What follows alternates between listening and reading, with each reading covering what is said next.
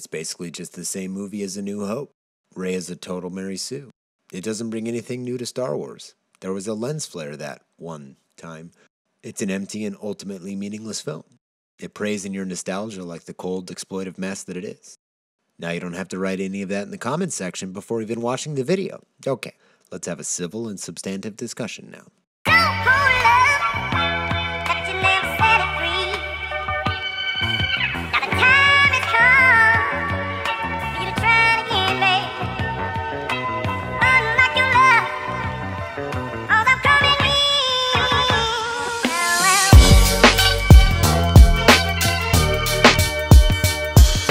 Star Wars The Force Awakens is a 2015. Okay, is it me or does this feel weird like every time I do this? Like every time I talk about what a Star Wars movie is? Like there's someone out there going, please, Michael, tell me about this great Star Wars. Oh, Film Studies with Michael is definitely coming back at some point in the future. Probably for Willow or Tron. All man can do on the move. The Force Awakens was written by J.J. Abrams and Lawrence Kasdan. Though Michael Arndt, who wrote Toy Story 3, Little Miss Sunshine, and then the weirdest little film trivia I've seen in a while, A Walk in the Woods, and The Hunger Games Catching Fire, under the pseudonyms Rick Curb and Michael DeBruyne? I don't know how to say his made-up name. I want to talk about difficulty for a second, and not difficulty in the way that Leonardo DiCaprio had to eat a fish's tummy to win his Oscar. No. But how much a deck could be stacked against a single filmmaker when taking on a task as large as this. Especially when you consider that originally there weren't a lot of people happy about J.J. Abrams taking on the task of making this movie. If I may enumerate, J.J. had to overcome making a Star Wars film that lived up to our collective childhood dreams of someday seeing an Episode 7 after Return of the Jedi, 32.5 years later, which is ironic because Jedi's budget, and this is real, was in fact $32.5 million. It all makes sense, chemtrails are real! Making a Star Wars film for two different groups of people. Those that grew up with the original trilogy only to get their dreams of a new Star Wars film dashed by the toilet fires known as the prequels, and those that grew up with the prequels and actually kinda like them. Who are wrong. Making a Star Wars film that introduces characters entirely new to 100% of the audience while somehow mixing in existing characters from the original trilogy in a way that doesn't pull us out of the movie. Making a Star Wars film that, holy f***, he stopped a blaster bolt in midair. What was I talking about? That was the moment for me. So who talks first? You talk first? I talk first?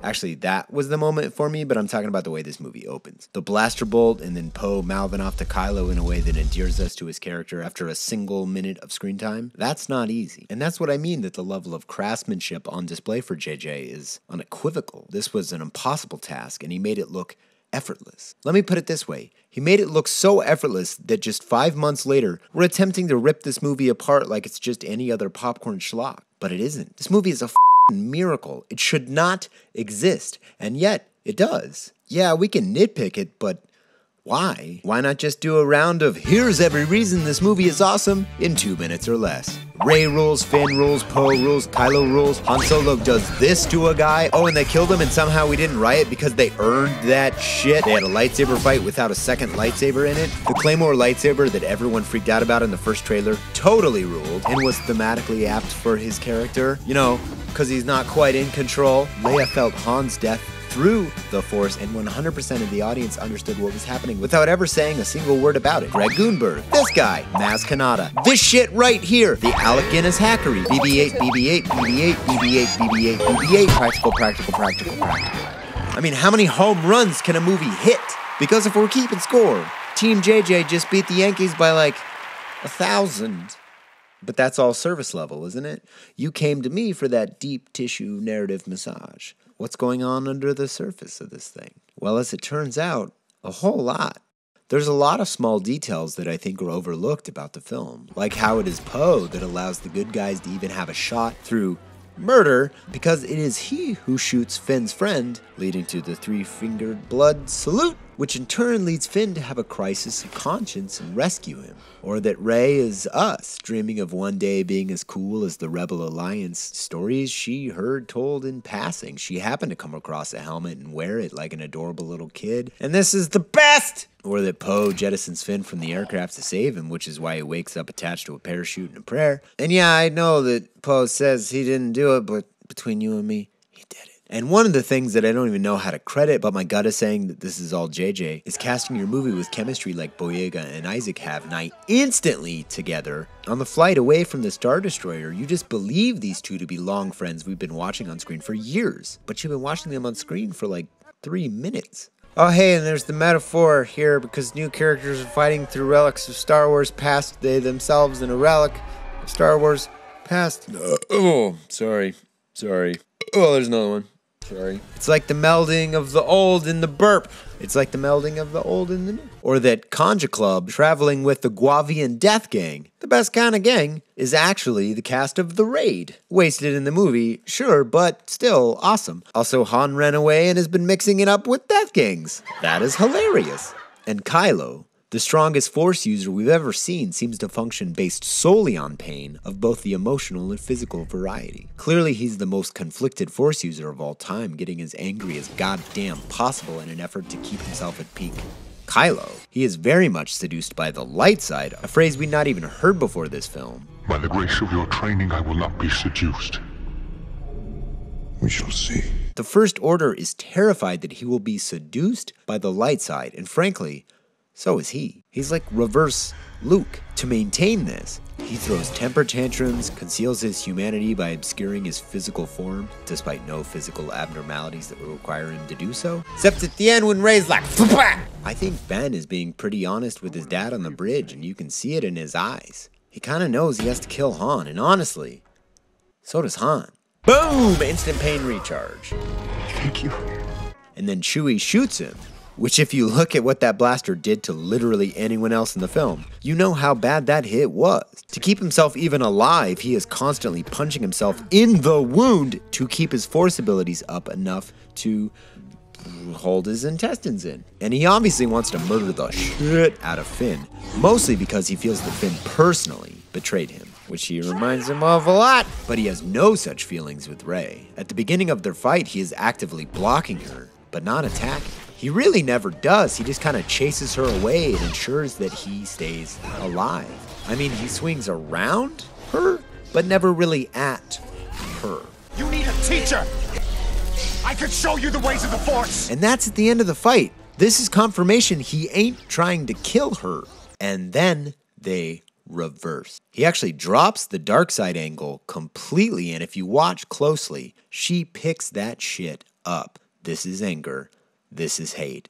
This is the dark side. Which is why in the grand scheme of things, that will be Rey's struggle over the next 2 movies. Wouldn't it be crazy if this new trilogy was about Rey and Kylo switching places? Wouldn't that be far enough away from the original trilogy to warrant this movie's apparent proximity to it? We think we understand the relationships of everything happening in this film, but maybe we don't. If the abandonment issues within Kylo created the dark side user that he is today, couldn't the same be said of Rey, who has identical parental abandonment issues, if not worse?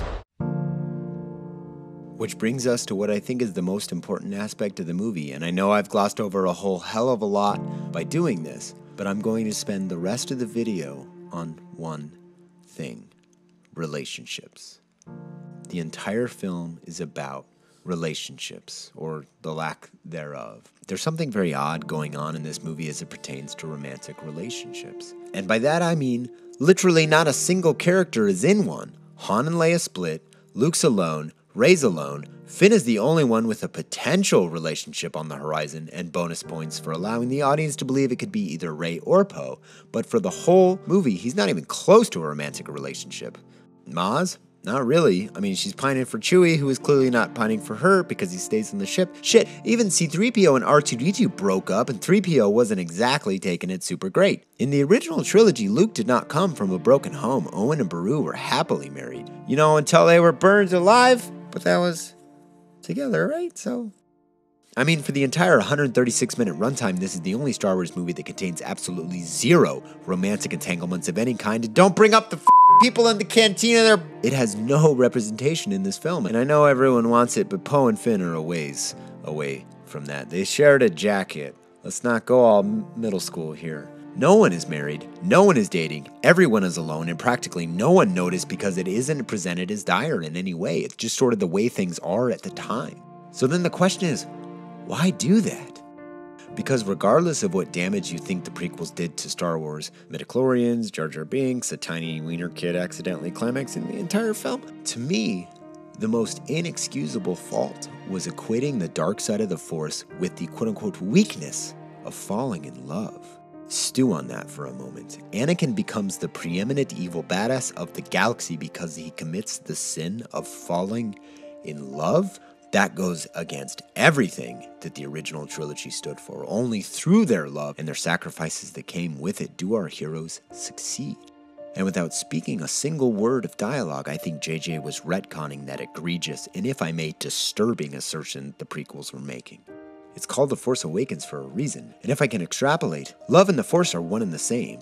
Love is the good side, hate is the bad side. And not to punch the prequels when they're dead, but all 6 movies absolutely connect hate to the dark side. Shit, the Emperor says the word hate in like every other sentence.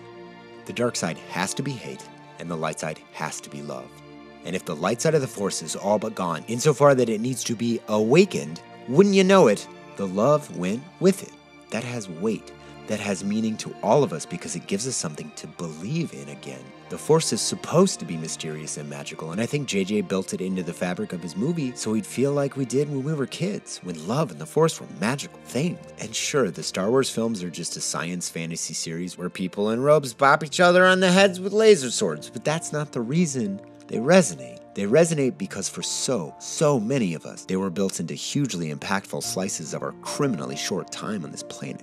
It reminds us of the time we spent with mom and dad on the couch watching the very first thing that ever excited us. It reminds us of brothers, sisters, cousins, and neighbors running around the backyard and pretending to be every character in the films. It reminds us that films can surprise you and create in you such feelings I carry with me in every moment of every day as an entertainer, because I can look at Star Wars and say, this is why I do it. It sounds absolutely stupid to say it out loud, but the world is a better place measurably because Star Wars exists in it. I can't think of a single franchise that has been responsible for more joy being put out into the world than Star Wars. That ain't nothing. Regardless of what relationships are or are not happening in the film, the main relationship Star Wars has is to you, anywhere in the world, really whether you want it to or not. Because something interesting occurred to me. Star Wars is Americana, in the truest sense of this fake word that is inherently meaningless. Americana is our collection of artifacts as they relate to our history, and the first 3 letters of artifact are A-R-T. And while I appreciate the cultural significance of Jackson Pollock as much as the next person, cinema,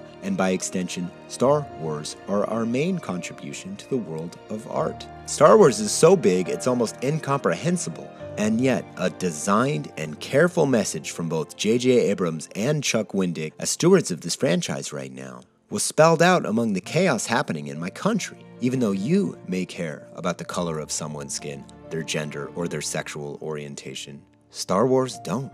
So nitpick the details as much as you want, endlessly debate about how you and your friends would improve this movie, because there's tons of room to do so. Just don't sell it short. This was a monumental achievement that truly has no equal, and not only that, it managed to say something important both to the audience and the universe of Star Wars at large. And while I must admit that the movie does adhere closely to A New Hope, I think many are missing the subtext there. Star Wars is not what it once was. Originally, Episode 4's subtitle carried with it no weight because what is hope without despair, and having emerged on the other side of the prequels? Does this title only now carry with it the necessary weight?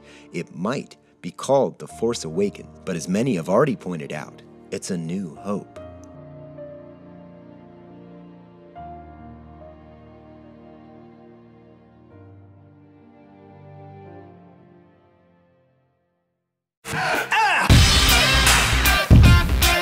Ooh boy, that got heavy. Thank you for watching what is the end of the 2015 sci-fi triptych. That's why they all kind of have the same ending. I actually wasn't going to do that on Star Wars, and then when I was really in the meat of my review, I realized that Star Wars means a lot, I think, to a lot of people, and I wanted to pay homage to that and pay respects to that, because I think part of why cinema is even as big as it is owes a lot to Star Wars and George Lucas and where all that came from. So I hope you guys enjoyed it. I can't believe I got all 3 of these episodes and an episode of Hot Takes done in a single month, so I need a bit of a break, but I will be back to it shortly, hopefully.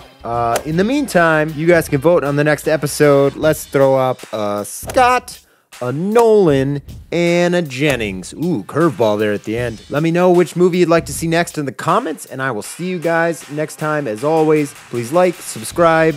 We're going through the motions now. If you're watching my show, please subscribe to my channel.